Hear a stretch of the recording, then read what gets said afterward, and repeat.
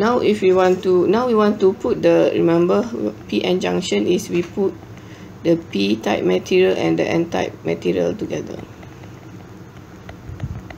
So how does this looks like for energy band diagram, right?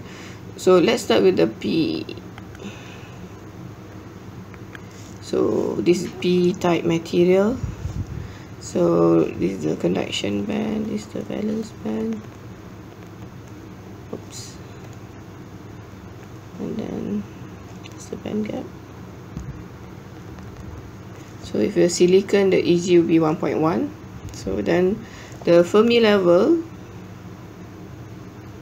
for the P type is closer to the, we learned just now, closer to the valence band, right? We understand that for PN junction to occur at the end, there will be thermal equilibrium. So where the movement of electron and holes, diffusion and ray from P to N will be the rate will be it will be equal, right? There's no net movement, so in the end you won't have any kind of voltage if you don't apply any bias. So in this thermal equilibrium, what we need, how to withdraw the energy, the Fermi level will be continuous for both the P and N. Okay, so this is the Fermi level. So now we just draw the band diagram for the N.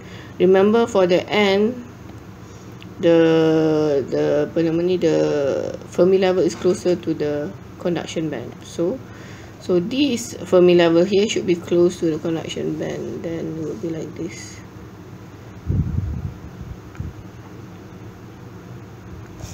Okay, so this is the gap, the NEG, this N type. Okay, so this P and N, and in the middle we just sambung, just make a continuous line from P to N. So this is the energy band diagram of a PN junction at zero bias, no bias. Okay.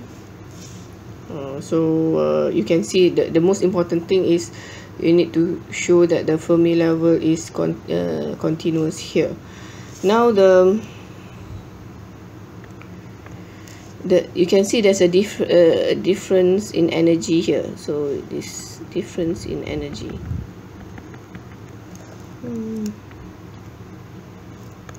Difference in energy here. Okay, so this height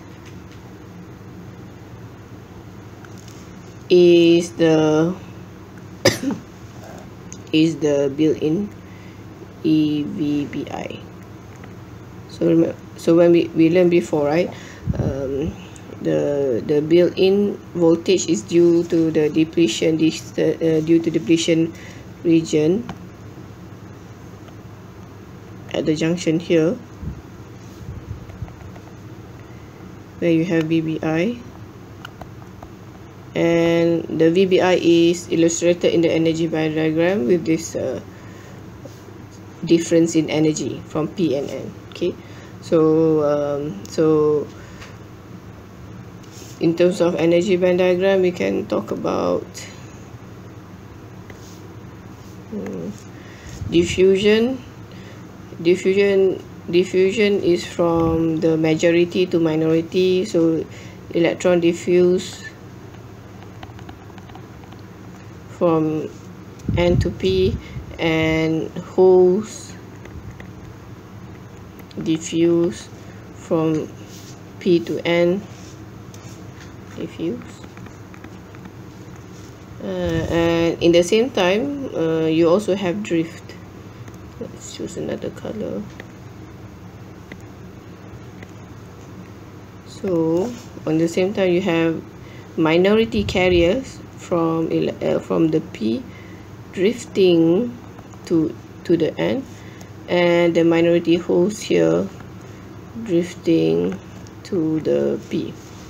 Okay, so at zero bias, I drift will be equal and opposite direction of I diffusion. Hence, total current that flows inside the diode is equals to 0, no net current. Okay, let's stop here for a while.